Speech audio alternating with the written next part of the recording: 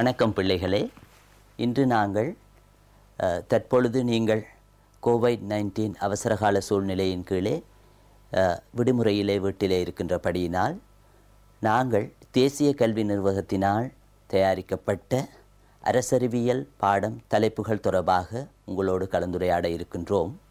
அந்த வகையிலே உங்களுக்கு தெரியும், நீங்கள் தற்பொழுது பரீட்சைக்கு ஆயத்தமாகிக் கொண்டிருப்பீர்கள். எவ்வாறாயினும் எங்களுக்கு இங்கே வழங்கப்பட்டிருக்கின்ற மிக குறுகிய கால அவகாசத்திலே நாங்கள் இன்று தரம் 13 மூன்றாம் தவணைக்குரிய முதலாவது தலைப்பாகிய உங்களுக்கு மிகவும் விருப்பமான இலங்கையின் அரசியல் கட்சி முறை தொடர்பான சில விடயங்களை மிகவும் சுருக்கமாக பார்க்க இருக்கின்றோம். அந்த வகையிலே நீங்கள் அறிந்திருப்பீர்கள், பல்வேறு நாடுகளிலும் பல்வேறு அரசியல் கட்சிகள் நடைமுறையில் உள்ளது. அதே போல இலங்கையிலும் பல்வேறு கட்சிகள் நடைமுறையில் உள்ளதை நீங்கள் அறிவீர்கள்.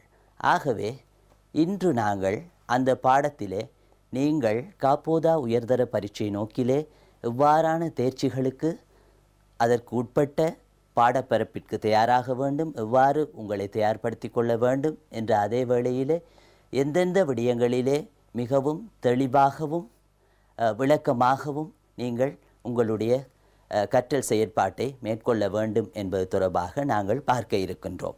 அந்த வகையிலே முதலாவதாக தேர்ச்சி இலங்கையின் அரசியல் கட்சி முறையின் இயல்பையும் அதன் போக்குகளையும் செயற்பாடுகளின் ஊடாக விவரிக்கக்கூடிய ஆற்றலை நீங்கள் பெற்றுக்கொள்ள வேண்டும் என்று சொல்லி நாங்கள் எதிர்பார்க்கிறோம். அதாவது அரசியல் கட்சி முறை என்ற முழு அலகையும் கற்ற பிறகு அவ்வாறான ஒரு தேர்ச்சியை நீங்கள் அடைவீர்கள் என்று நாங்கள் எதிர்பார்க்கின்றோம்.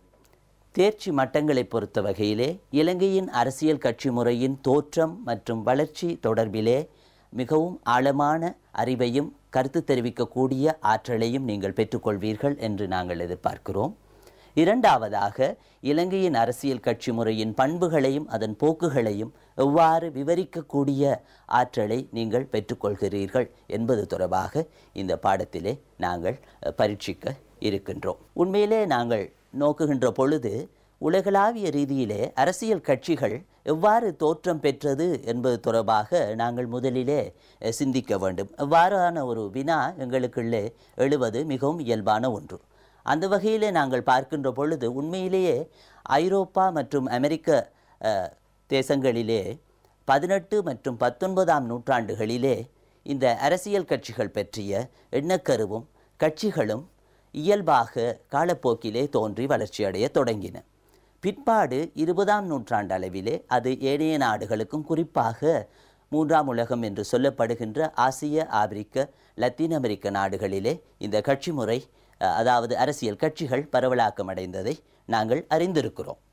மேலும் நாங்கள் யோசிப்போமாக இருந்தால் இந்த கட்சி முறையின் பரவலாக்கத்துக்கு உந்து சக்தியாக அமைந்தது பிரதிநிதித்துவ ஜனநாயகம் என்பதை நாங்கள் இங்கு மிகவும் தெளிவாக விளங்கிக் கொள்ள வேண்டும். ஏனென்று சொன்னால், ஆரம்ப காலத்திலே கிரேக்க நகர அரசுகளிலே நாங்கள் பார்த்தோம், அங்கிருந்த சனத்தொகை குறைவான தன்மை, மக்கள் ஒன்று கூடி தீர்மானங்களை எடுக்கக்கூடிய இடப்பரப்பு, சிக்கலற்ற சமூக அமைப்பு, ஏனைய சாதகமான சூழ்நிலைகளின் காரணமாக இந்த பிரஜைகள் ஓரிடத்திலே ஒன்று கூடி தங்களுடைய அரசாங்க செயற்பாட்டுக்கு நேரடியாக தங்களுடைய விருப்பங்களையும் வெறுப்புகளையும் தெரிவித்து கொள்கை தீர்மானங்களிலே நேரடியாக பங்கு பற்றி தங்களுடைய அரசாங்க செயற்பாட்டை பிரதிநிதிகளின்றி மக்கள் நேரடியாக பங்கு பற்றக்கூடிய ஒரு சந்தர்ப்பம் இருந்தது.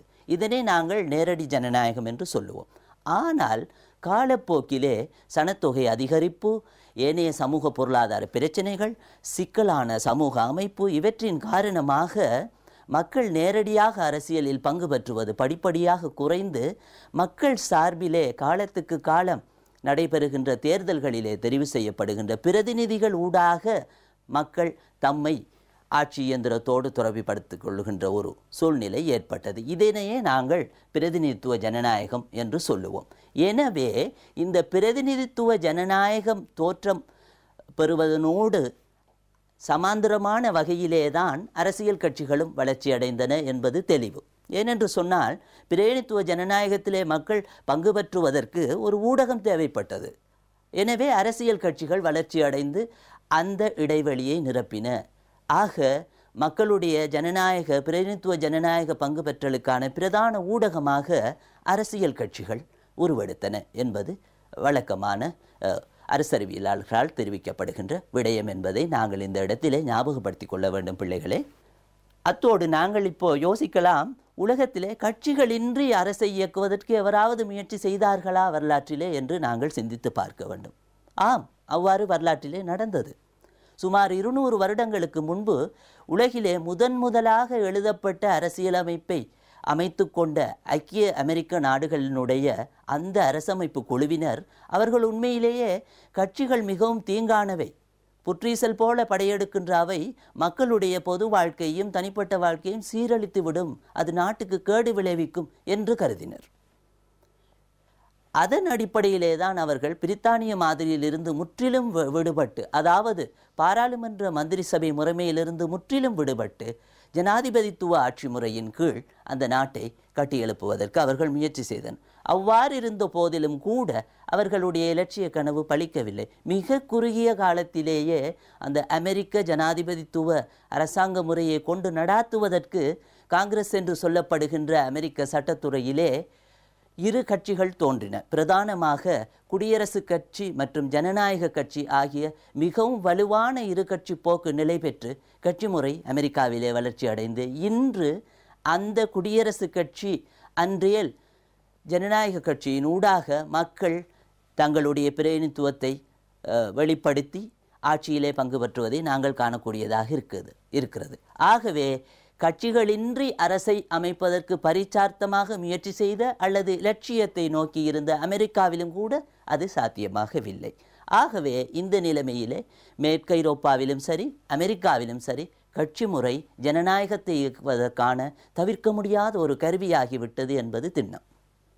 அடுத்தபடியாக நாங்கள் 3ஆம் உலக நாடுகளுக்கு வருகின்ற பொழுது ஆசிய, ஆப்பிரிக்க, லத்தீன் அமெரிக்க நாடுகளிலும் கூட 20ஆம் நூற்றாண்டின் பிற்பகுதியிலே இந்த கட்சி முறைகள், அதாவது ஜனநாயக அரசாங்க முறையை ஏற்றுக்கொண்ட ஆசிய, ஆப்பிரிக்க, லத்தீன் அமெரிக்க நாடுகளிலே இந்த அரசியல் கட்சிகள் தவிர்க்க முடியாத வகையிலே அரசாங்கத்தை இயக்குவதற்கு தேவையான ஊடகம் என்ற வகையிலே தோன்றி மக்களுடைய பிரதிநிதித்துவ ஜனநாயகத்தை இந்த கட்சிகள் முன்னெடுத்து செல்ல ஆரம்பித்தன.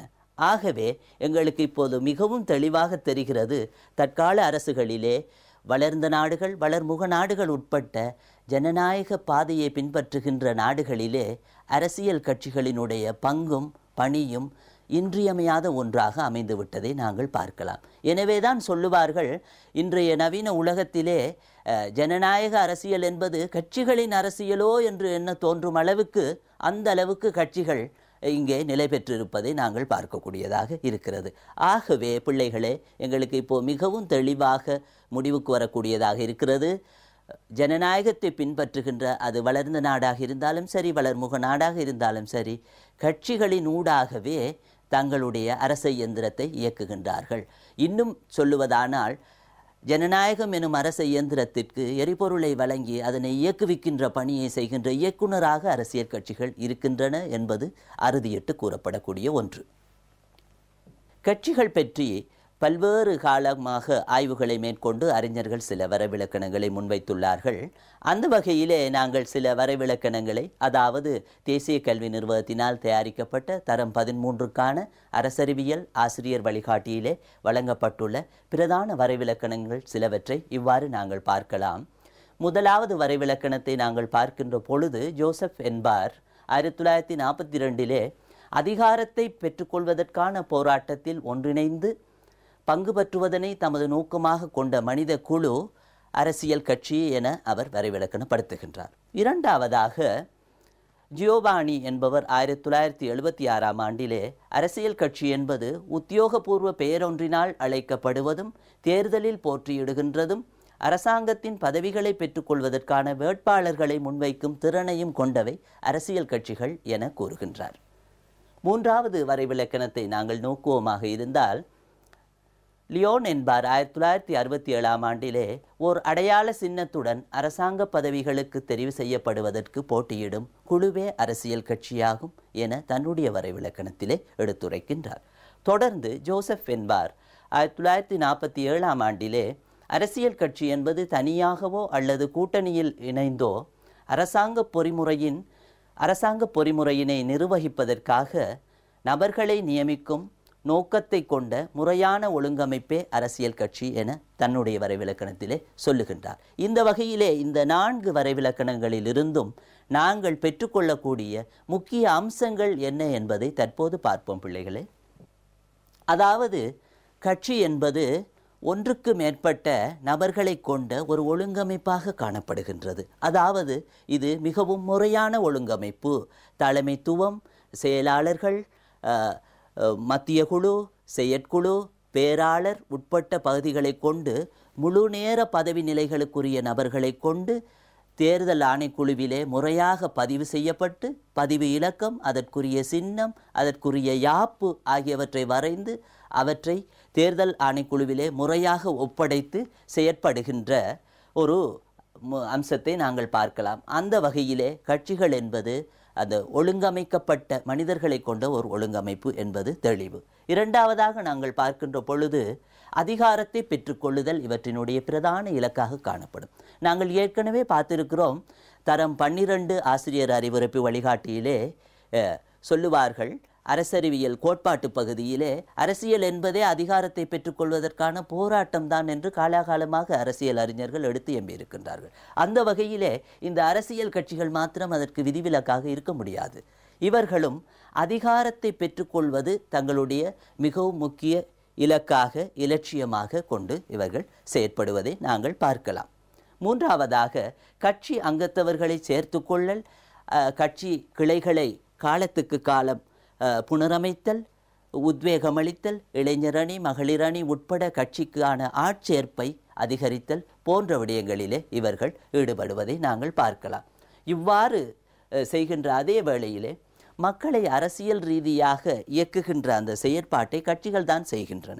ஏனென்று சொன்னால் மக்கள் தங்களுடைய சாதாரண அன்றாட வாழ்க்கையிலே மூழ்கி இருக்கின்ற நேரத்திலே வேலைப்பளுவின் காரணமாக அரசியல் ரீதியாக சிந்திப்பதற்கோ இயங்குவதற்கோ அவர்கள் முன்வர மாட்டார்கள். ஆகவே இவ்வாறான ஒரு சூழ்நிலையிலே இந்த கட்சிகள் தான் மக்களை அரசியல் ரீதியாக ஒருங்கிணைத்து செயற்படுகின்ற அந்த பாரிய பணியை முன்னெடுத்து செல்கின்றன. மேலும் மக்களை அரசியல் கருத்தியல் ரீதியாக அணிதிரட்டும் பணியையும் கட்சிகள் மேற்கொள்கின்றன. அதாவது தாங்கள் எடுத்துக்கொண்ட தத்துவம் அல்லது சித்தாந்தம், கொள்கை, கோட்பாடுகளின் அடிப்படையில் மக்களை அந்தந்த கருத்தியலை நோக்கி ஈர்க்கின்ற அல்லது வழிப்படுத்துகின்ற, விழிப்புணர்வை ஏற்படுத்துகின்ற அந்த மக்களை அணிதிரட்டும் பணியை அவர்கள் செய்வதை நாங்கள் பார்க்கலாம். அதுக்கு அடுத்தபடியாக தேர்தலில் போட்டியிடுகின்ற ஒரு ஏற்பாட்டை இந்த கட்சிகள் கொண்டிருக்கின்றன. கட்டாயம் அதிகாரத்தை அடைகின்ற நோக்கமே இவர்களுடைய தலையாய இலக்காக இருக்கின்றபடியினால கட்டாயம் இவர்கள் இந்த தேர்தலில் போட்டியிடுவதிலே மிகவும் ஆர்வமாக இருப்பதை நாங்கள் பார்க்கலாம். குறிப்பாக அவர்கள் ஏனைய கட்சிகளுடன், அதாவது ஜனநாயகம் என்பதே ஒன்றுக்கு மேற்பட்ட கட்சிகள் இயங்குகின்ற ஒரு முறைமை. அந்த வகையிலே அங்கே இருக்கின்ற ஏனைய கட்சிகளோடு போட்டியிட்டு வெற்றி பெற்று அதிகாரத்தை அடைவதற்கு அவர்கள் முயற்சிப்பது இயல்பானது. மேலும் மக்களின் அரசியல் பங்குபற்றலின் முக்கிய ஊடகம் என்பதை நாங்கள் ஏற்கனவே பார்த்தோம். எனவே கட்சி இன்று மக்களுடைய அரசியல் பங்குபற்றலினுடைய மிக முக்கிய ஊடகமாக இருப்பது மிகவும் தெளிவு. அடுத்ததாக பிள்ளைகளே, நாங்கள் இலங்கையிலே பதிவு செய்யப்பட்ட அரசியல் கட்சிகளினுடைய தோற்றமும் வளர்ச்சியும் தொடர்பாக சில விடயங்களை பார்க்க வேண்டியிருக்கிறது. குறிப்பாக மிக பிரதான கட்சிகளை சுருக்கமாக இவ்வாறு நாங்கள் குறிப்பிட்டுக் கொள்வோம். முதலாவது கட்சியாக லங்கா சமசமாஜ கட்சி 1935 தோன்றியது. அதன் பிற்பாடு சுதந்திர இலங்கையின் முதலாவது தேர்தலிலே ஆட்சியை கைப்பற்றும் நோக்கில் ஒழுங்கமைந்து போட்டியிட்ட ஐக்கிய தேசிய கட்சியும், பிற்பாடு ஐக்கிய தேசிய கட்சியிலிருந்து பிரிந்து சென்று போட்டியிட்ட ஸ்ரீலங்கா சுதந்திர கட்சியையும், 2018 வெளிப்பட்ட பொதுஜன பெரமுன ஆகிய கட்சிகளையும் நாங்கள் பிரதான கட்சிகளாக இங்கு பார்க்கிறோம். அடுத்த கட்டத்திலே நாங்கள் இவை ஒவ்வொன்றினதும் செயற்பாடுகளை எங்களுடைய பாடத்திட்டத்துக்கு ஏற்ப பார்க்க இருக்கின்றோம். குறிப்பாக இலங்கையிலே இடதுசாரி கட்சிகளினுடைய தோற்றமும் அவற்றில் ஏற்பட்ட பிளவுகளும் அவற்றினுடைய செல்நெறிகளும் தொடர்பாக நாங்கள் பாடத்திட்டத்திலே விரிவாக கதைக்கிறோம். ஆகவே அது தொடர்பான தெளிவை நீங்கள் பெற்றுக்கொண்டிருக்க வேண்டியது அவசியம். அந்த வகையில் பிள்ளைகளே, இந்த இங்கே பட்டியலிடப்பட்டிருக்கின்ற, அதாவது லங்கா சமசமாஜ கட்சியில் தொடங்கி நவ சமாஜவாத கட்சி வரை பட்டியலிடப்பட்டிருக்கின்ற இந்த கட்சிகள் உண்மையிலேயே இவர்கள், அதாவது மேற்கைரோப்பிய நாடுகளிலே பயின்ற இலங்கையினுடைய நிலப்பிரபுத்துவ வர்க்கத்தை சார்ந்தவர்களுடைய பிள்ளைகளால் அவர்கள் கற்றுவிட்டு இலங்கைக்கு திரும்பிய பிறகு இலங்கையை ஒரு சமதர்ம பொருளாதார நாடாக மாற்றும் நோக்கிலே உருவாக்கப்பட்ட கட்சிகள் தான் இவை. உண்மையிலே இவை ஆரம்பத்திலே தேசிய இயக்கத்திலும் வர்க்க ரீதியாக மக்களை அணிதிரட்டுவதிலும் மக்களை உரிமைகள், தொழில்சார் உரிமைகளுக்கான கோரிக்கைகளை முன்வைத்து போராடுவதிலும் ஈடுபட்டார்கள் சுதந்திரத்துக்கு முன்பு, அதாவது தேசிய இயக்கத்தின் ஆரம்ப காலகட்டத்திலே. பிற்பாடு இவர்கள் தங்களை கட்சியாக ஒழுங்கமைத்து கொண்டு இவ்வாறு வந்ததை நாங்கள் பார்க்கக்கூடியதாக இருக்கிறது. சொல்லப்போனால் உலகத்திலே ஏனைய நாடுகளிலே தோன்றிய இடதுசாரி கட்சிகள் எவ்வாறு ஆளுமை மற்றும் சித்தாந்த முரண்பாடுகளுக்கு ஏற்ப தமக்குள் பிளவுபட்டு பல்வேறு கட்சிகளாக பிரிந்து சென்றார்களோ அதே ஒழுங்கில் இலங்கையிலும் இவ்வாறு பல்வேறு பிளவுகளை 35 ஆரம்பிக்கப்பட்ட அந்த லங்கா சமசமாஜ கட்சி 74 ஆகும்போது எத்தனை பிளவுகளை சந்தித்து இத்தனை கட்சிகளை பெற்றுக்கொண்டது, இடதுசாரி கட்சிகளை அது வளர்த்து சென்றிருக்கிறது என்பதை நாங்கள் பார்க்கக்கூடியதாக இருக்கிறது. அந்த வகையிலே இன்னொரு விடயத்தை நாங்கள் இடதுசாரிகளை பற்றி கதைக்கின்ற பொழுது பார்க்க வேண்டும். இவர்கள் இலங்கையில் உள்ள இடதுசாரிகளை பொறுத்த வகையிலே ஆரம்ப காலத்திலே, அதாவது இலங்கையினுடைய முதலாவது பாராளுமன்ற தேர்தலிலே இவர்கள் ஐக்கிய தேசிய கட்சிக்கு மிகவும் சவாலாக பல்வேறு தேர்தல் தொகுதிகளிலே நெருக்கமான போட்டியை ஐக்கிய தேசிய கட்சிக்கு கொடுக்கக்கூடிய ஒரு நிலைமையிலே இருந்ததோடு 47ஆம் ஆண்டு தேர்தலிலே இவர்கள் 2வது ஸ்தானத்தை பெற்றுக்கொண்டு, அதாவது மிகவும் பலம் வாய்ந்த எதிர்க்கட்சியாக பாராளுமன்றத்திலே அமர்ந்து ஐக்கிய தேசிய கட்சி அரசாங்கத்துக்கு மிகவும் சவாலான ஒரு எதிர்க்கட்சியாக விளங்கியமை இங்கே நாங்கள் தேர்தல் முடிவுகளில் இருந்து பார்க்கக்கூடியதாக இருக்கும். வரலாறு, தேர்தல் சம்பந்தமான வரலாற்று புள்ளி விவரங்களை பார்க்கும் பொழுது அவற்றை நீங்கள் அறிந்து கொள்ளக்கூடியதாக இருக்கும். எவ்வாறாயினும் இவர்கள் காலப்போக்கிலே தமக்குள் ஏற்பட்ட பிரிவினைகளின் காரணமாக மெல்ல மெல்ல சிறு சிறு கட்சிகளாக உடைந்து நலிவடைந்த வரலாற்றையும் நாங்கள் இங்கே குறிப்பிட்டு சொல்ல வேண்டும். குறிப்பாக முதல் 3 தசாப்தங்களில் 47 தொடங்கி 77 வரையிலும் இவர்கள் இலங்கை தேர்தல் தொகுதி அரசியலிலே குறிப்பிடத்தக்க நிலையில் இருந்தார்கள் என்பது உண்மை. குறிப்பிடத்தக்க வாக்கு வீதத்தையும் பெற்றுக்கொண்டார்கள். குறிப்பாக முதல் பாராளுமன்றத்திலே எதிர்க்கட்சி வரிசையில் அமர்ந்த இவர்கள் 3வது பாராளுமன்றத்திலே, குறிப்பாக 1951ஆம் ஆண்டு ஐக்கிய தேசிய கட்சியிலிருந்து பிரிந்து சென்று தனி கட்சியை அமைத்த சுதந்திர கட்சியினரோடு இணைந்து 1959ஆம் ஆண்டிலே முதலாவது அரசாங்கத்திலே, அதாவது ஸ்ரீலங்கா சுதந்திர கட்சியினுடைய முதலாவது அரசாங்கத்திலே அமைச்சரவையில் பங்கு பற்றியதோடு அந்த கூட்டணி அரசாங்கத்திலும் இணைந்து கொண்டதை நாங்கள் பார்க்கலாம். அதற்கு அடுத்தபடியாக இவர்கள் ஒவ்வொரு கட்டத்திலும் ஸ்ரீலங்கா சுதந்திர கட்சி ஆட்சிக்கு வருகின்ற காலங்களிலே அதனோடு இணைந்து அரசாங்கத்தின் பங்காளி கட்சியாக பங்கெடுத்து கொண்டதை நாங்கள் பார்க்கலாம். இவ்வாறு படிப்படியாக ஒவ்வொரு கட்டத்திலும் ஸ்ரீலங்கா சுதந்திர கட்சி ஆட்சிக்கு வருகின்ற பொழுதெல்லாம் இடதுசாரிகளும் ஐக்கிய தேசிய கட்சி தேர்தலிலே, பாராளுமன்ற தேர்தலிலே வெற்றி பெற்று ஆட்சி அமைக்கின்ற பொழுதெல்லாம் சிறுபான்மை கட்சிகளும், அதாவது வலதுசாரி போக்குடைய ஐக்கிய தேசிய கட்சியோடு சிறுபான்மை கட்சியினரும், மத்திய போக்குடைய சுதந்திர கட்சியோடு இடதுசாரிகளும் இணைவது வழக்கமாக இருந்ததை நாங்கள் பார்க்கலாம் இலங்கையினுடைய அரசியல் வரலாற்றிலே.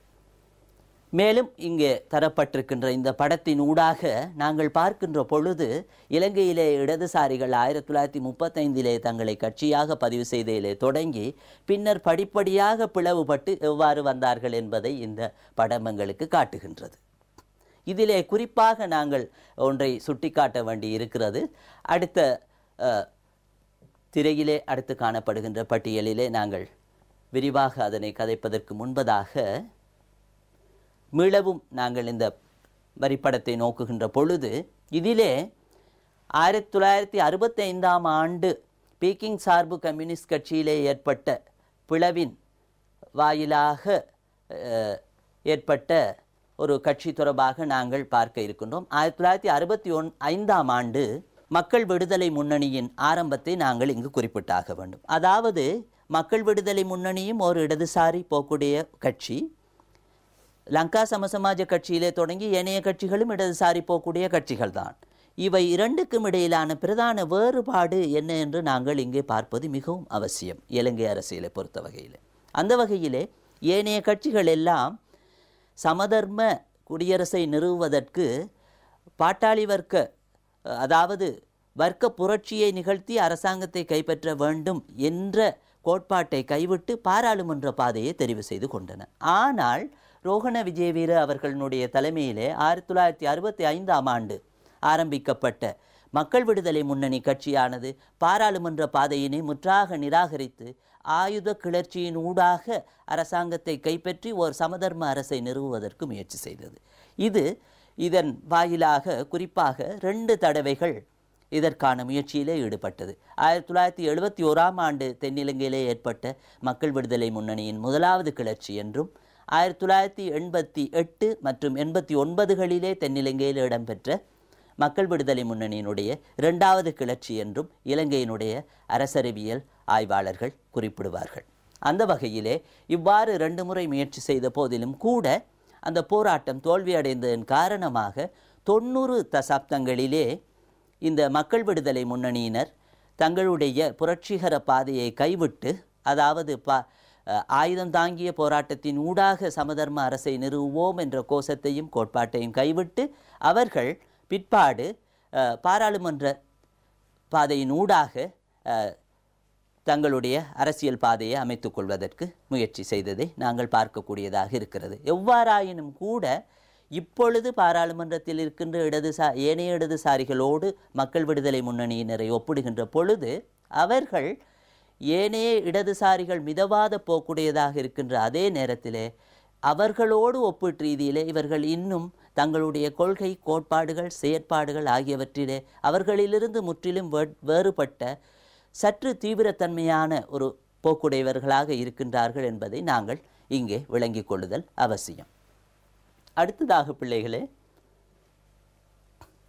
இலங்கையிலே காணப்படுகின்ற இனத்துவ கட்சிகள் பற்றி நாங்கள் பார்க்க வேண்டியது அவசியம். இலங்கை ஒரு பல்லின, பன்மத, பன்மொழி பேசுகின்ற மக்களை கொண்ட பல்கலாசார நாடு என்ற வகையிலே இலங்கையிலே இனத்துவ கட்சிகள் இவ்வாறு தோற்றம் பெற்றிருக்கின்றன. இதற்கு ஒரு நீண்ட பட்டியலே காணப்படுகின்ற பொழுதிலும் கூட நாங்கள் இங்கு தேவை கருதி சில முக்கியமான இனத்துவ கட்சிகளை மாத்திரம் இங்கே குறிப்பிட்டிருக்கின்றோம். அந்த வகையிலே இலங்கை இந்திய காங்கிரஸில் தொடங்கி அண்மையிலே அமைந்த தமிழ் முற்போக்கு கூட்டணி வரையிலான கட்சிகளை இங்கே நாங்கள் பட்டியல்படுத்தி இருக்கின்றோம்.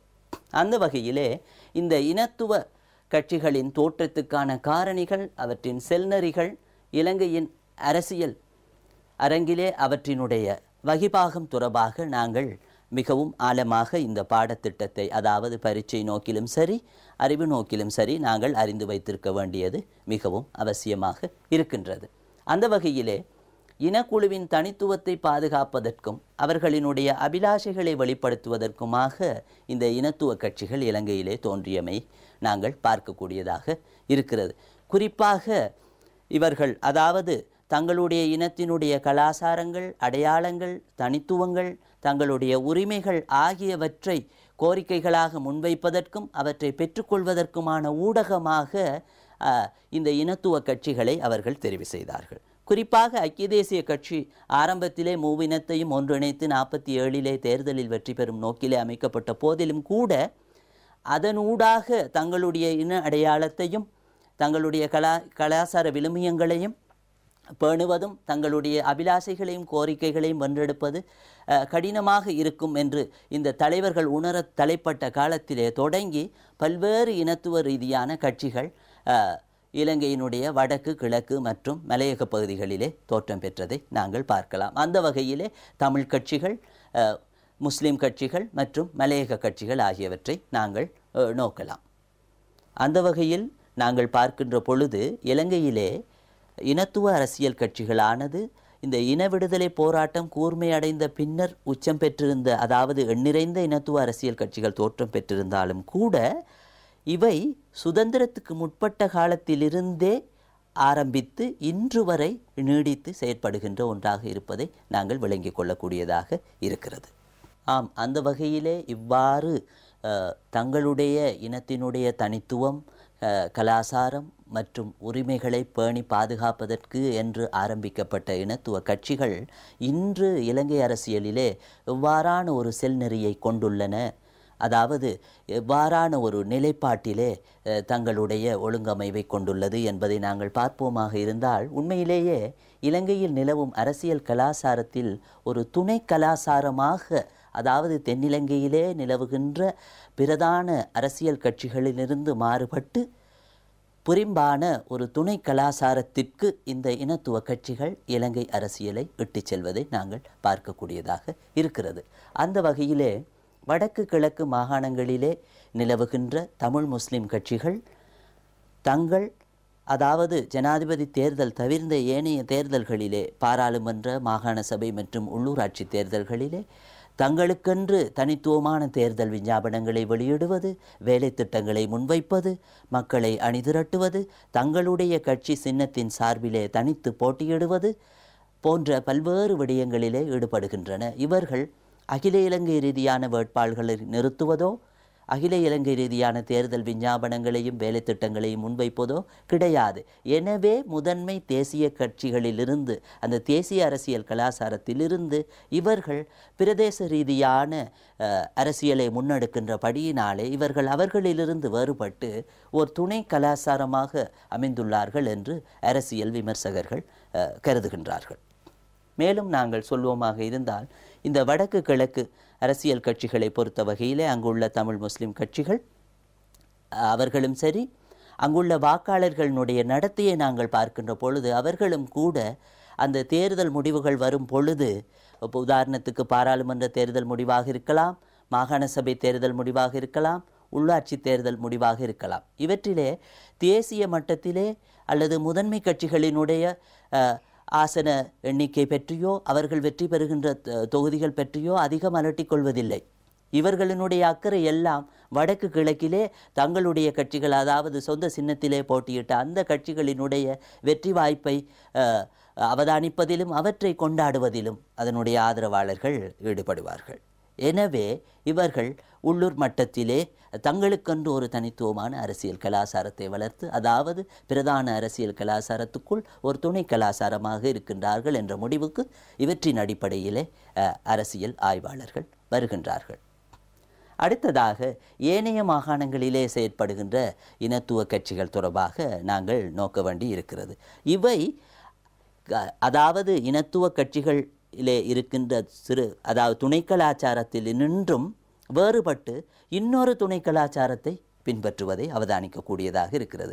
அந்த வகையிலே இவர்கள் பெரும்பாலும் சில சந்தர்ப்பங்களில் மாத்திரம் உள்ளூராட்சி தேர்தல்களிலே தங்களுடைய சொந்த சின்னத்திலே சிறிய பரப்புகளிலே தனித்து போட்டியிடுகின்ற அதே நேரத்திலே பெரும்பாலும் இவர்கள் பாராளுமன்ற, மாகாண சபை மற்றும் உள்ளூராட்சி தேர்தல்களிலே தேசிய கட்சிகளோடு இணைந்து போட்டியிடுவதை காணக்கூடியதாக இருக்கிறது.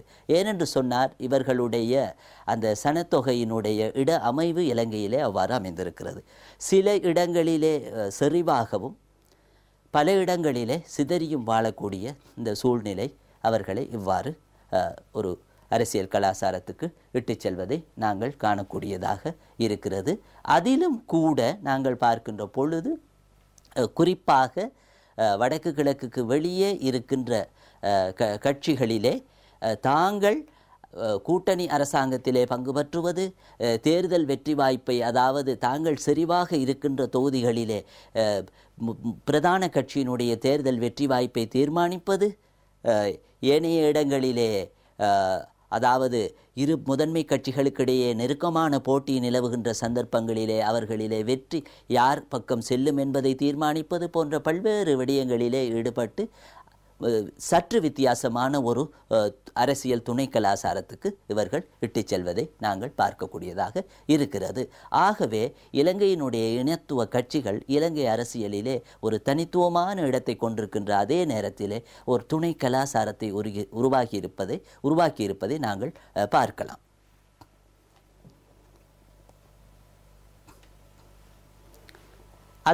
அந்த அடிப்படையிலே நாங்கள் மீளவும் இலங்கையிலே தற்போது நிலவும் அரசியல் கட்சி முறையும் அதன் செல்நெறியும் தொடர்பாக தேசிய மட்டத்திலே மீளவும் நோக்குவோமாயின், நாங்கள் சுதந்திரம் பெற்ற காலத்தில் உள்ள சில விடயங்களையும் இங்கே ஞாபகப்படுத்தி கொண்டு வருவது நன்றாக இருக்கும் என்று நினைக்கிறேன் பிள்ளைகளே. அந்த வகையிலே நாங்கள் பார்ப்போமாக இருந்தால் 1947 தொடங்கி கிட்டத்தட்ட 1977 மற்றும் 89ஆம் ஆண்டு பாராளுமன்ற தேர்தல் வரையிலும் கூட இந்த கட்சிகள், அதாவது இரு பிரதான கட்சிகளை சூழ்ந்து வழக்கம் போல முதலாளித்துவ போக்குடைய ஐக்கிய தேசிய கட்சியை சார்ந்து சிறுபான்மை கட்சிகளும், இடதுசாரி அல்லது மத்திய போக்கு என்று கருதப்படுகின்ற இடதுசாரிகளுக்கு சார்பான நெருங்கிய மத்திய போக்குடைய கட்சி என்று கருதப்படுகின்ற ஸ்ரீலங்கா சுதந்திர கட்சியை சார்ந்து எப்பொழுதும் இடதுசாரிகளும் அரசாங்கத்திலும் சரி தேர்தல்களிலே போட்டியிடுவதிலும் பங்கு பற்றியிருந்ததை நாங்கள் பார்க்கலாம். எனவே 1947 கிட்டத்தட்ட 1989ஆம் ஆண்டு வரையிலான இலங்கையினுடைய அரசியல் கட்சி முறை தொடர்பாக அறிஞர்கள் கூறுகின்ற பொழுது இருகட்சி ஆதிக்க முறை இலங்கையிலே நிலவியதாக கூறுகின்றார்கள். பிற்பாடு அதாவது இதற்கு விதிவிலக்காக 1994ஆம் ஆண்டு இடம்பெற்ற பொது தேர்தலிலே பொதுஜன ஐக்கிய முன்னணி ஆட்சி அமைத்த பொழுது இடதுசாரிகள் மாத்திரமன்றி தேர்தலுக்கு முன்னரும் பின்னருமாக இரு சந்தர்ப்பங்களிலும் சிறுபான்மை கட்சிகளும் அவர்களோடு இணைந்து கொண்டதை நாங்கள் பார்க்கக்கூடியதாக இருந்தது. எனவே இருகூட்டு கட்சி முறையிலிருந்து தளம்பலுற்று இன்னொரு புதிய கட்சி முறை வடிவத்துக்கு இலங்கை அரசியலை இட்டு செல்கின்ற பாங்கை நாங்கள் அங்கு அவதானிக்கக்கூடியதாக இருக்கிறது. ஆகவே இப்போது இந்த கூட்டணிகளிலே மேலும் சில மாற்றங்கள் இருப்பதையும் நாங்கள் பார்க்கக்கூடியதாக இருக்கிறது. தொடர்ந்தும் நாங்கள் இலங்கையினுடைய கட்சி முறையினுடைய செல்நெறிகள் தொடர்பாக பார்க்கின்ற பொழுது இருகூட்டு கட்சி முறையில் இருந்து இருகட்சி ஆதிக்கத்துக்குட்பட்ட பல்கட்சி முறைமைக்கு இன்று இலங்கை அரசியல் இட்டு செல்லப்பட்டிருப்பதை நாங்கள் பார்க்கக்கூடியதாக இருக்கிறது. அந்த வகையிலே நாங்கள் இதனை பின்வருமாறு விளங்கிக் கொள்ளக்கூடியதாக இருக்கும். உதாரணமாக 1947 அதன் பின்வந்த ஒவ்வொரு பாராளுமன்ற தேர்தல்களிலும் ஒன்றில் ஸ்ரீலங்கா சுதந்திர கட்சி, அன்றேல் ஐக்கிய தேசிய கட்சி மாறி மாறி பிரதான கட்சிகளாக, அதாவது தேர்தலிலே அவர்கள் அறுதி பெரும்பான்மையை பெறாத சந்தர்ப்பங்களிலும் கூட அதிகூடிய ஆசனங்களை பெற்ற முதன்மை கட்சிகளாகவும் ஏனைய தங்களுடைய கூட்டணி கட்சிகளோடு இணைந்து ஆட்சிகளை அமைப்பவர்களாகவும் காணப்பட்டனர். இந்த கூட்டு 1989ஆம் ஆண்டு தேர்தல் வரையிலும் ஒரே மாதிரியாக இருந்ததை கொண்டு அறிஞர்கள் அதனை இருகூட்டு கட்சி என்று அடையாளப்படுத்துகின்றார்கள். அதாவது எப்பொழுதும் இடதுசாரிகள் சுதந்திர கட்சியுடனும் சிறுபான்மை கட்சிகள் வலதுசாரி போக்குடைய ஐக்கிய தேசிய கட்சியுடனும் இணைந்திருந்த அந்த நிலைப்பாட்டின் அடிப்படையிலே இருகூட்டு கட்சி முறை என்று சொல்லுகின்றார்கள்.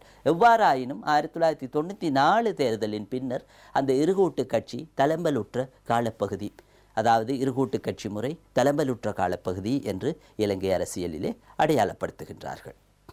அடுத்ததாக நாங்கள் பார்க்கின்ற பொழுது இவ்வாறு இருந்து வந்த இந்த கட்சி முறைமையானது பிற்பாடு 2005 அதற்கு பிற்பாடு வந்த தேர்தல் காலப்பகுதிகளிலே தேர்தல் முடிவுகளின் அடிப்படையிலே இருகூட்டு, அதாவது இருகட்சி ஆதிக்கமுடைய பல்கட்சி முறைக்கு இலங்கை மாற்றமுற்றதை நாங்கள் பார்க்கக்கூடியதாக இருக்கிறது. ஏனென்று சொன்னால் இங்கே அந்த ஏற்கனவே கூட்டில் இடம்பெற்றிருந்த அந்த நிலைப்பான கூட்டணிகளை தவிர பல்வேறு புதிய கூட்டணிகளும் இணைந்து கொண்டமை வைத்து நாங்கள் இவ்வாறான முடிவுகளுக்கு வரக்கூடியதாக இருக்கிறது. மேலும் நாங்கள் பார்ப்போமாக இருந்தால் 2018ஆம் ஆண்டிலே இடம்பெற்ற உள்ளூராட்சி தேர்தல்களின் பின்பு இந்த முதன்மை கட்சிகளாக இருக்கின்ற 2 கட்சிகளாகிய ஸ்ரீலங்கா சுதந்திர கட்சி மற்றும் ஐக்கிய தேசிய கட்சிக்கு மாற்றாக 3வது சக்தியாக எழுச்சி பெற்று அந்த தேர்தலிலே ஸ்ரீலங்கா சுதந்திர கட்சியை 3வது இடத்துக்கு தள்ளியது மட்டுமில்லாமல் 1வது ஸ்தானத்தையும் வாக்கு வீதத்திலே கைப்பற்றி பொதுஜன பெரமுன என்கின்ற கட்சி முன்னிலையை பெற்றதை நாங்கள் பார்க்கக்கூடியதாக இருக்கிறது. எனவே இந்த சூழ்நிலையை நாங்கள் பின்வருமாறு நோக்க முடியும். அதாவது இவ்வாறு இருக்கின்ற சூழ்நிலையிலே இரு சமபலமுள்ள அல்லது முதன்மை கட்சிகளாக விளங்கிய ஐக்கிய தேசிய கட்சி மற்றும் சுதந்திர கட்சி ஆகியவற்றினுடைய சமநிலையை கவிழ்த்து மூன்றாவது சக்தியாக தோற்றம் பெற்ற பொதுஜன பெரமுன என்ற கட்சி இன்று இலங்கையினுடைய அரசியலிலே எழுச்சி பெற்றுள்ளதோடு அரசாங்கத்தை அமைத்துள்ள கட்சியாகவும் அதனை நாங்கள் பார்க்கக்கூடியதாக இருக்கிறது. அதாவது தற்போது 2020 பாராளுமன்ற பொதுத் தேர்தலுக்காக பாராளுமன்றம் கலைக்கப்பட்டுள்ள நிலைமையிலே இன்னும் ஒரு பழமை வாய்ந்த முதன்மை கட்சியான ஐக்கிய தேசிய கட்சி இரண்டாக பிளவுபட்டு போட்டியிடுகின்ற நிலைமையிலே எதிர்காலத்திலே இருகட்சி ஆதிக்கத்துக்குட்பட்ட பல்கட்சி முறை, அதாவது தற்பொழுது இலங்கையிலே நிலவுகின்ற இருகட்சி ஆதிக்கத்துக்குட்பட்ட பல்கட்சி முறையிலும் மாற்றங்கள் ஏற்படக்கூடும் என்பதை அரசியல் ஆய்வாளர்கள் தெரிவித்து வருவது நாங்கள் அறிந்தது. மேலும் கட்சி முறை தொடர்பாக நாங்கள் பார்க்கின்ற பொழுது பிள்ளைகளே, இப்போ நீங்கள் யோசிப்பீர்கள், ஆரம்பத்திலே 1947 தொடங்கி 89 வரையிலும் இருகூட்டு கட்சி இருந்ததாக கூறுகின்றார்கள். பின்பு 94 இருகூட்டு கட்சி முறையிலே தளம்பலுற்ற காலப்பகுதி என்று சொல்லுகின்றார்கள். பிறகு 2005 பிறகு தொடங்கிய செல்நெறியிலிருந்து இன்று வரை இருகட்சி ஆதிக்கமுடைய பல்கட்சி முறை என்று சொல்லுகின்றார்கள். இது என்ன காலத்துக்கு காலம் மாறிக்கொண்டே இருக்கிறதே, நாங்கள் எவ்வாறு விடையளிப்பது, எதனை சரியாக பின்பற்றுவது என்பது தொடர்பான சந்தேகம் அல்லது ஐயப்பாடு உங்களுக்கு இருக்கலாம். ஆனால் இங்கு நாங்கள் யதார்த்தத்தை விளங்கிக் கொள்ள வேண்டும் பிள்ளைகளே. அரசியல் என்பது இயற்கைத்தன்மை வாய்ந்தது. சதா காலமும் பொதுவான முடிவுகள் நிலைத்திருப்பதில்லை. வாக்காளரின் நடத்தைக்கேற்ப, சமூக சிந்தனை மாற்றத்துக்கேற்ப, காலத்துக்கு காலம் இருக்கின்ற அரசியல் கட்சிகளினுடைய செயற்பாடுகளுக்கேற்ப கட்சி முறைமை பல்வேறு புதிய வடிவங்களை எடுப்பது இயல்பு. ஆகவே அதற்கு இலங்கை அரசியல் மாத்திரம் விதிவிலக்காக இருக்க முடியாது. எனவே எதிர்காலத்திலே இந்த 2020 ஆண்டு நடைபெற இருக்கின்ற பரீட்சை நோக்கிலே நீங்கள் சிந்திக்கின்ற பொழுது இருகட்சி ஆதிக்கமுடைய பல்கூட்டு கட்சி முறை இலங்கையிலே நிலவுவதாக நாங்கள் கருதி கொண்டாலும் கூட எதிர்கால போக்குகளை தீர்மானிப்பதற்கு நீங்கள் கட்சி முறை தொடர்பாக கட்சிகளினுடைய செயற்பாடுகள் தொடர்பாக மென்மேலும் நன்கு அவதானித்து அதனை ஆராய்ந்து சரியான முடிவுகளுக்கு வருவதனூடாக கட்சி முறையை நாங்கள் பார்க்க முடியும். ஆம், அந்த வகையிலே இப்பொழுது எங்களுக்கு ஒரு வினா எழும்பலாம். இலங்கையில் மட்டும்தான் காலத்துக்கு காலம் கட்சி முறை ஒரே மாதிரியாக இல்லாமல் இயக்கத்தன்மைக்கு ஏற்ப மாற்றமடைந்து செல்கின்றதா, அல்லது ஏனைய நாடுகளிலே இவ்வாறு இல்லையா என்ற ஒரு ஐயப்பாடு உங்களுக்கு தோன்றலாம். உண்மையிலே இதற்கான பதில், முழு உலக நாடுகளிலுமே சமூகத்தினுடைய இயக்கத்தன்மைக்கு ஏற்பவும் அரசியல் எப்பொழுதும் இயக்கத்தன்மை வாய்ந்தது என்பதாலும் கட்சி முறையிலே தொடர்ச்சியாக மாற்றங்கள் ஏற்பட்டு செல்வது இயல்பு. குறிப்பாக ஆண்டாண்டு காலமாக கூறப்பட்ட வலுவான இருகட்சி போக்குடைய பிரித்தானியாவில் கூட இன்று அங்கிருக்கின்ற பிரதான கட்சிகளிடையே பல்வேறு சிறு துணை கட்சிகள் இணைந்து கூட்டணியாக அரசாங்கங்களை கடந்த காலத்தில் அமைத்ததையும் ஏற்கனவே இருக்கின்ற இருகட்சி போக்கா உடையதாக வெளிப்படையாக கண்ணுக்கு தென்பட்டாலும் கூட நாங்கள் அதனை ஆழ்ந்து சிந்திக்கின்ற பொழுது அதற்குள்ளும் உபபிரிவுகள் சிறு கட்சிகளினுடைய பங்களிப்பு இருப்பதை நாங்கள் காணக்கூடியதாக இருக்கிறது. எனவே நாங்கள் காலத்துக்கு காலம் மாறுகின்ற சூழ்நிலைக்கு ஏற்ப இந்த கட்சி முறைகளும் ஒவ்வொரு நாட்டிலும் ஒரே மாதிரியான தேங்கிய நிலையிலே அல்லது ஒரே வடிவத்திலே இருக்காது. காலத்துக்கு காலம் புதிய வடிவங்களை எடுப்பது இயல்பு. அடுத்ததாக நாங்கள் ஏனைய நாடுகளில் காணப்படுகின்ற பல்கட்சி முறையை பற்றியும் உங்களுக்கு சிந்தனை ஏற்படலாம், அல்லது அதனோடு சிந்திக்கின்ற பொழுது சற்று சில நேரங்களிலே கடினமாகவும் தோன்றலாம். அந்த வகையிலே பார்க்கின்ற பொழுது இலங்கையிலே காணப்படுகின்ற நாங்கள் இரு முதன்மை கட்சிகளை ஏனைய நாடுகளிலே உள்ள முதன்மை கட்சிகளோடோ அல்லது இலங்கையிலே காணப்படுகின்ற பல்கட்சி முறைமையினை ஏனைய நாடுகளினுடைய சூழ்நிலையோடு ஒப்பிட்டு பொதுமைப்படுத்த முடியாது.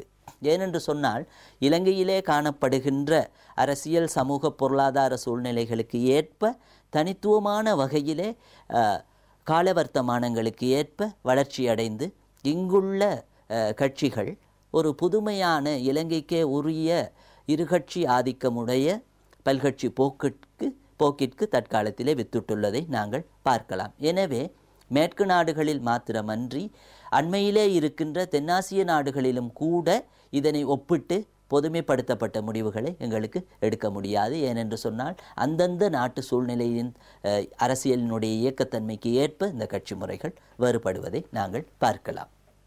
தொடர்ந்தும் நாங்கள் பார்க்கின்ற பொழுது பிள்ளைகளே, எங்களுக்கு இன்னும் ஒரு வினா எழும்பலாம். தரம் 12 ஆசிரியர் வழிகாட்டியிலும் நாங்கள் அரசியல் பாடத்திலே கட்சிகளை பற்றி கதைத்திருக்கின்றோம். தரம் 13லும் கட்சிகளை பற்றி கதைக்கின்றோம். அதாவது தரம் 12லே நாங்கள் அரசியல் கட்சிகளினுடைய வகைகளை பற்றி பார்க்கின்றோம். தரம் 13லே அரசியல் கட்சியினுடைய முறைமையை நாங்கள் பார்க்கின்றோம். ஆகவே இந்த இரண்டும் ஒன்றா, இரண்டுக்கும் இடையிலே வேறுபாடுகள் உள்ளதா என்பது தொடர்பாக நாங்கள் மிகவும் தெளிவாக இருப்பது அவசியம். அந்த வகையிலே அரசியல் கட்சி முறை என்பது, அதாவது பொலிட்டிக்கல் பார்ட்டி சிஸ்டம் என்று ஆங்கிலத்திலே சொல்லுவார்கள். இந்த முறைமை எப்பொழுதுமே ஒரு நாட்டிலே நிலவுகின்ற கட்சிகளினுடைய எண்ணிக்கை மற்றும் அதனுடைய செயற்பாடுகளின் அடிப்படையிலே தான் வரையறை செய்யப்படும். எனவே எண்ணிக்கையையும் கட்சிகளின் செயற்பாட்டையும் அடிப்படையாக கொண்டு அரசியல் கட்சி முறைமை வரையறை செய்யப்படும். அதே நேரத்தில் அரசியல் கட்சி வகைகள் என்று சொல்லுகின்ற பொழுது அந்த கட்சியினுடைய நோக்கம், அதனுடைய கருத்தியல் போன்ற பல்வேறு காரணங்களின் அடிப்படையிலே அந்த கட்சியை வகைப்படுத்துவதை நாங்கள் பார்க்கலாம் அறிஞர்கள். அந்த வகையிலே உயர்குலாம் கட்சிகள், வெகுசன கட்சிகள், இடதுசாரி கட்சிகள், வலதுசாரி கட்சிகள், தீவிர போக்குடைய கட்சிகள் என்றவாறு அறிஞர்கள் வகைப்படுத்துவர். ஆகவே இப்பொழுது உங்களுக்கு விளங்கி இருக்கும் அரசியல் கட்சி வகைப்பாட்டிற்கும் அரசியல் கட்சி முறைமைக்கும் இடையிலான வித்தியாசம் என்னவென்று உண்மையிலேயே பிரதானமாக நாங்கள் பார்க்கின்ற பொழுது இந்த எண்ணிக்கை செயற்பாடு அடிப்படையிலே அது ஒரு கட்சி முறையா, இரு கட்சி முறையா, பல்கட்சி முறையா, இருகூட்டு கட்சி முறையா, இருகட்சி ஆதிக்கத்துக்குட்பட்ட பல்கட்சி முறையா போன்றவாறு வகைப்படுத்துவது அரசியல் கட்சி முறைமையின் பாட்படும். கட்சியின் வகைகள் என்பது, உதாரணத்துக்கு இலங்கை உதாரணத்தையே நாங்கள் எடுத்து பார்ப்போமாக இருந்தால், அது இடதுசாரி கட்சியா, வலதுசாரி கட்சியா, தீவிர போக்குடைய கட்சியா, வெகுசன போக்குடைய கட்சியா, பிரபு வம்சத்திலிருந்து தோற்றம் பெற்ற அதாவது உயர்குலாமினருடைய கட்சியா போன்ற விடயங்களை வைத்து நாங்கள் பார்க்கக்கூடியதாக இருக்கும். மேலும் நாங்கள் சற்று விரிவாக பார்ப்போமாக இருந்தால், இந்த அரசியல் கட்சி முறைமையும் கூட ஒரு வகையில் ஆய்வு நோக்கிலே வகைப்பாடு தான்.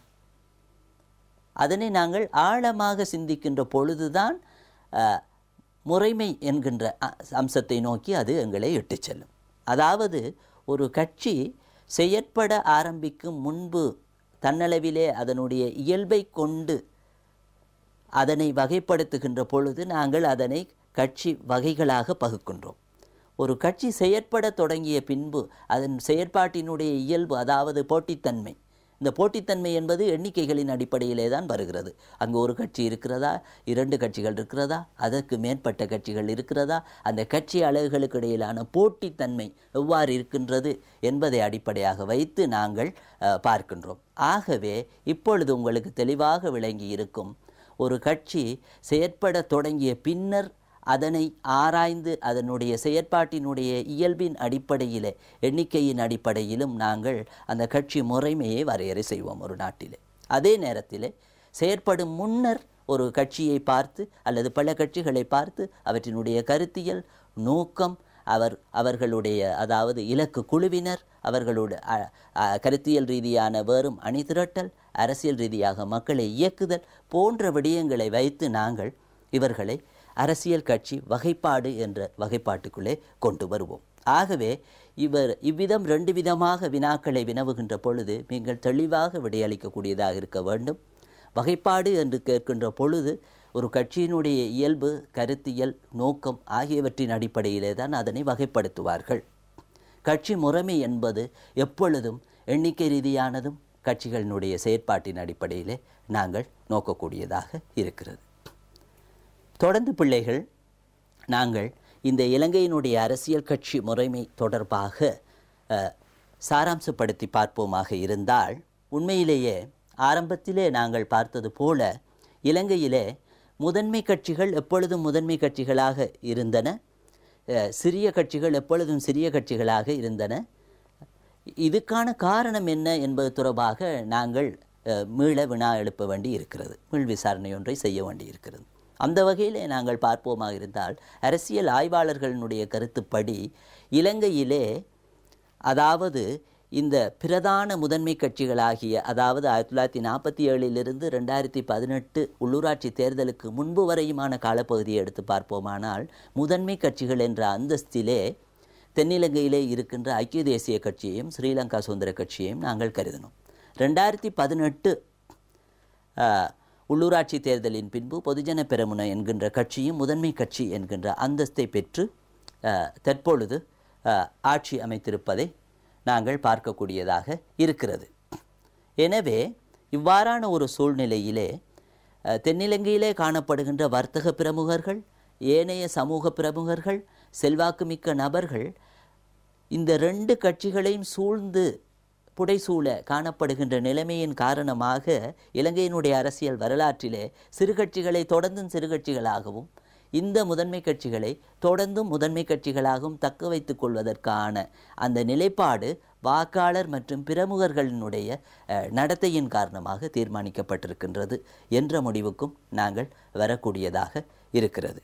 ஆகவே இவ்வாறு பார்க்கின்ற பொழுது நாங்கள் மீளவும் கட்சி முறைக்குள்ளே வருவோமாக இருந்தால் இந்த கட்சி முறை 1947 இருந்து 1989 வரைக்கும் ஒரு வகையான போக்கிலும், பின்னர் 1989 பின்னர் இடம்பெற்ற தேர்தலிலே 2004 தளம்பலுற்ற இருகூட்டு கட்சி முறையை நோக்கி இலங்கை அரசியல் கட்சி முறை இட்டு செல்லப்பட்டதையும், பின்னர் 2005 பின்னர் வந்த காலப்பகுதிகளை நோக்குகின்ற பொழுது இருகட்சி ஆதிக்கமுடைய பல்கட்சி முறைக்கு இலங்கை இட்டு செல்லப்பட்டதையும் நாங்கள் பார்க்கக்கூடியதாக இருக்கிறது.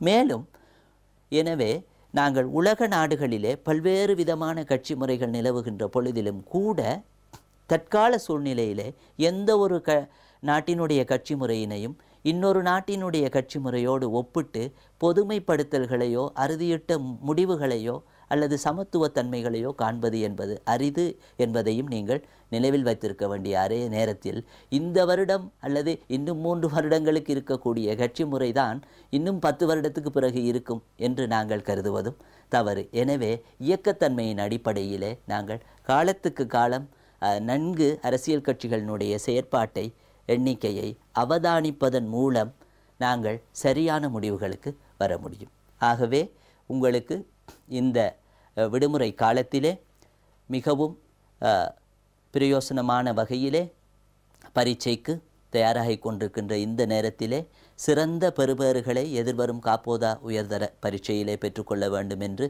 உங்களுக்கு தேசிய கல்வி நிறுவனத்தின் சார்பிலே வாழ்த்துக்களை தெரிவித்து விடைபெறுகின்றோம். மாணவர்களே, நன்றி, வணக்கம்.